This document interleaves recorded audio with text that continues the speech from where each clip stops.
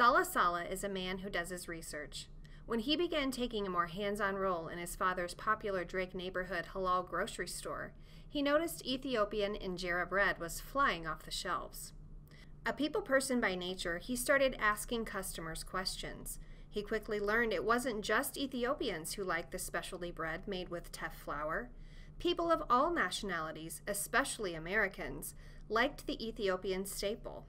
His interest was piqued when his quest for information led him to Sophia Umar, an Ethiopian caterer. Salah had always been interested in the business side of food. Specifically, he wanted to open a restaurant.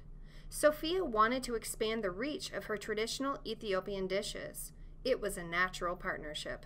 Salah, a Somalian by birth who lived in Egypt before immigrating to the United States as a child, admits he didn't know much about Ethiopian cuisine when the two started conceptualizing, but he did his research, traveling to major markets throughout the Midwest to try Ethiopian restaurants. He thought educating people about Ethiopian fare would be the biggest challenge to opening in Des Moines, but that wasn't the case. It was time. Ethiopian cuisine is usually a full-service and time-intensive hospitality experience, explains Salah. We were opening in a small space. That was not going to be profitable. Salah and Sophia settled on a fast, casual approach similar to Chipotle. Customers stand at the counter and pick a base, injera or rice, add vegetables and meat, then watch the assembly. Patrons love it.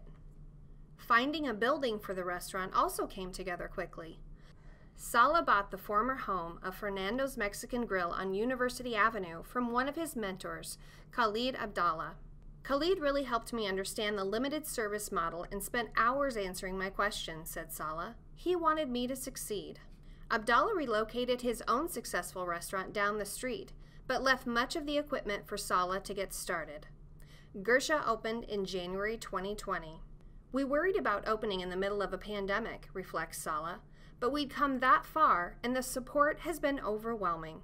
Salah knows his restaurant has enhanced diversity in the Des Moines food scene, in cuisine type, ownership, and employee base. But his advice to other hopeful restaurateurs is universal.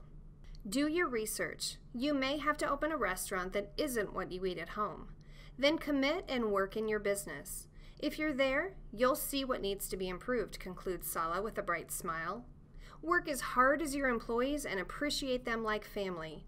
You'll live your American dream with them and beside them.